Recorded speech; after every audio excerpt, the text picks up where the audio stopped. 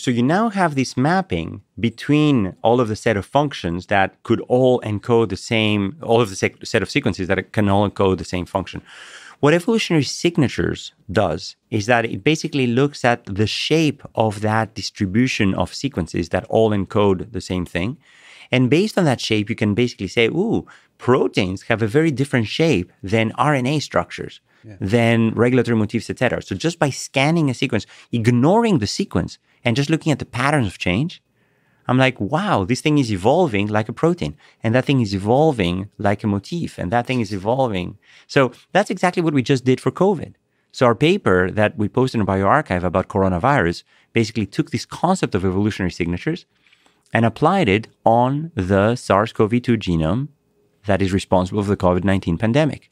And comparing it to 44 sarbecovirus species. So this is the beta. What word did you just use? Sarbecovirus. So SARS-related beta coronavirus. It's a portmanteau. So that whole family of viruses. Yeah. How big is that family, by the way? We have 44 species that... Or 44 species in the family? Yeah. Viruses are a clever bunch. No, but there's just 44, and again, we don't call them species in viruses, we call them strains. But anyway, there's 44 strains, and that's a tiny little subset of, maybe another 50 strains that are just far too distantly related. Most of those only infect bats as the host, and a subset of only 4 or 5 have ever infected humans.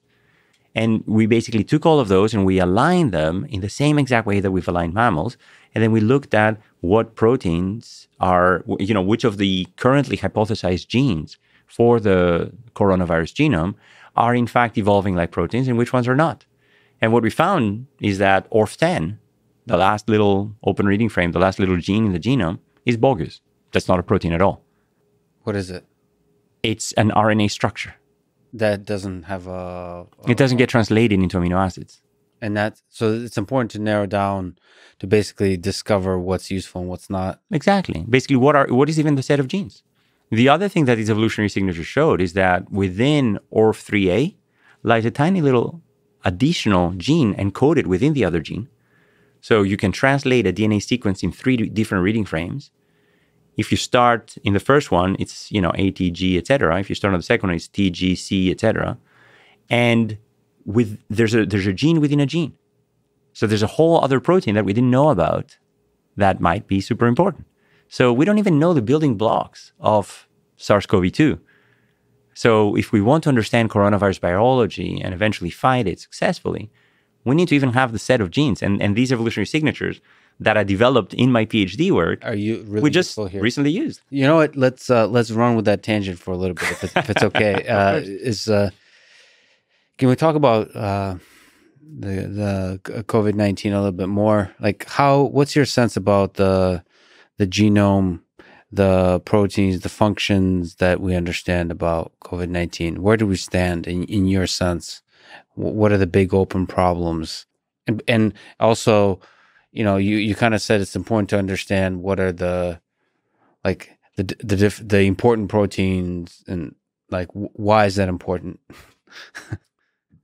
So what else does the comparison of these species tell us? What it tells us is how fast are things evolving.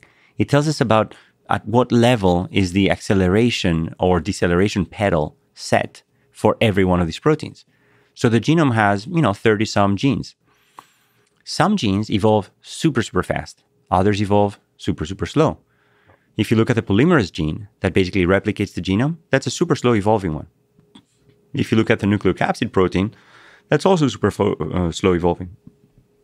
If you look at the spike-1 protein, this is the part of the spike protein that actually touches the ACE2 receptor and then enables the virus to attach to your cells. That's the thing that gives it that visual... Yeah, the corona look, basically. The corona look, yeah.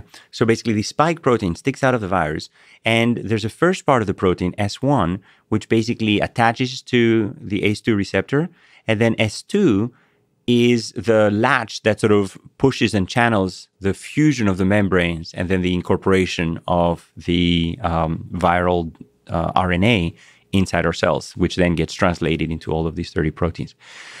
So the S1 protein is evolving ridiculously fast. So if you look at the stop versus gas pedal, the gas pedal is all the way down. ORF8 is also evolving super fast, and ORF6 is evolving super fast. We have no idea what they do. We have some idea, but nowhere near what S1 is.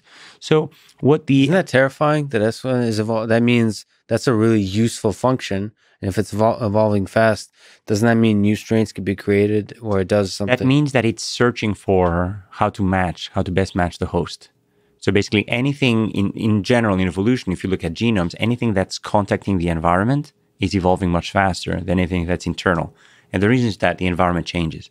So if you look at the evolution of these herbicoviruses, the S1 protein has evolved very rapidly because it's attaching to different hosts each time. We think of them as bats, but there's thousands of species of bats.